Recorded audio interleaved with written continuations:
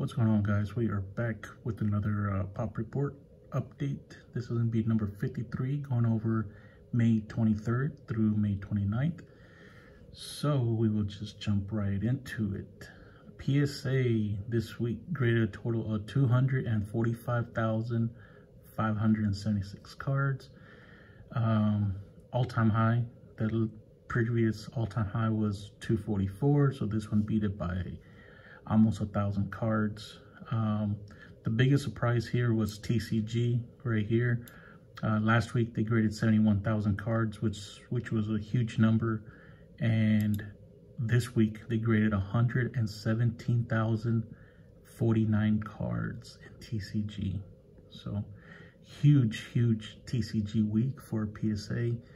I just don't know how they could be grading this many cards. It's just insane, right? I mean, we all kind of know at this point, but 245 for PSA, crazy amount. So all right, moving on to CSG. CSG graded a total of 21,018 cards, which is an increase by 6,732 from last week.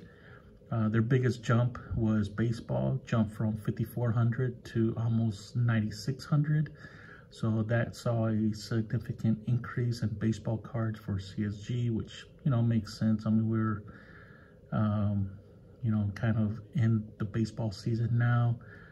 Basketball saw an increase by 740, and then football by a little bit over 1,200 cards, bringing their all-time total up to 887,000 cards. CGC, which is a sister company of CSG, they grade Pokemon and Magic.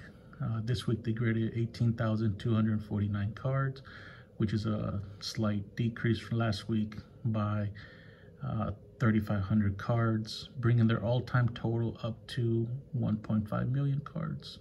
So not too bad. Moving on to the grading companies. PGX, no update. So their all-time total still sits at 5,125. And that's just a rough guesstimate. If anyone looks at their pop report, they'll see that their pop report is just, it's not very clean. So that's my best guesstimate on what their all-time total is. HGA graded a total of 5,361 cards this week, which is a decrease from last week by 544 cards, bringing their all-time total up to 314,135 cards.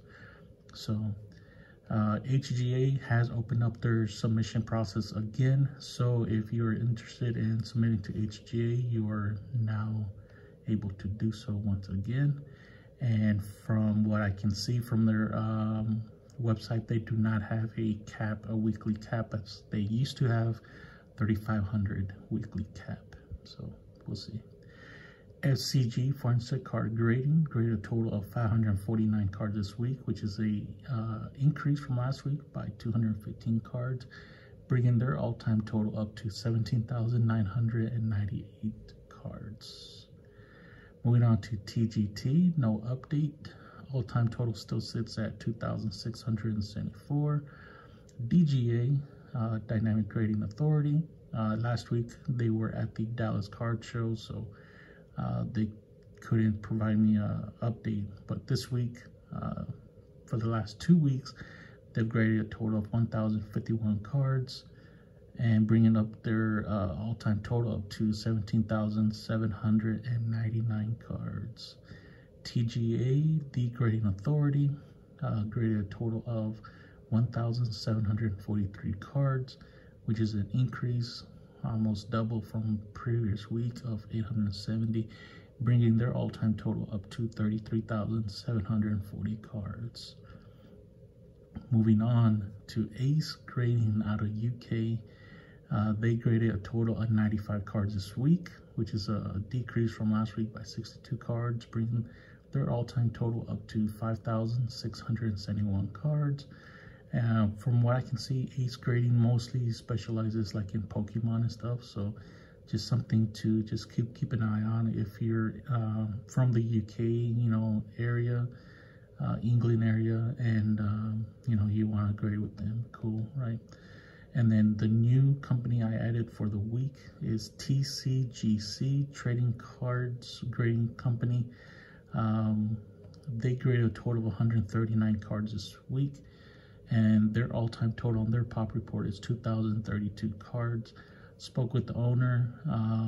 You know, we message each other on Facebook, and so I should be getting weekly updates going forward. So, all right. Moving on to COMC. COMC increased their total number of unique cards by 5,347 cards this week.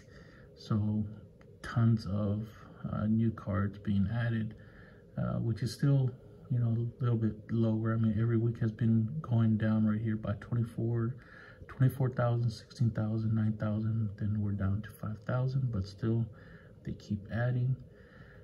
And then moving on to MySlabs.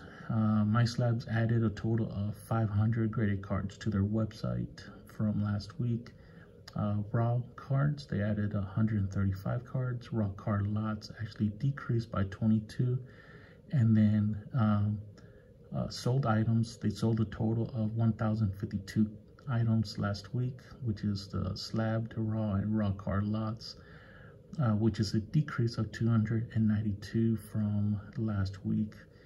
So I'll probably do a video on this hopefully this week, but MySlabs, ever since I've been keeping track of them, has been selling less and less every week. So just a red flag in my books, right? Just something to keep an eye on. So if you're interested in selling on MySlabs, I sell quite a bit.